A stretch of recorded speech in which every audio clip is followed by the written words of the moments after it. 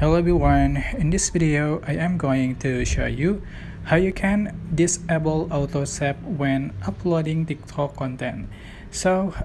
Usually when we upload content to TikTok, it will be automatically saved to our gallery with a watermark, but that will be traced and using a lot of memory, so we can just deactivate the auto save feature.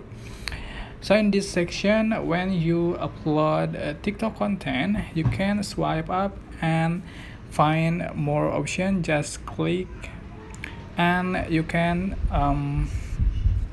disable the save to device option. Just swipe.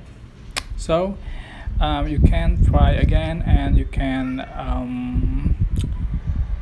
check on your gallery the content that we uploaded. So that's how to disable auto save when uploading TikTok content. Don't forget to click like, comment, share, and also subscribe to this channel. If you have any question, please leave it in the comment section down below. Thank you so much for watching. Bye bye.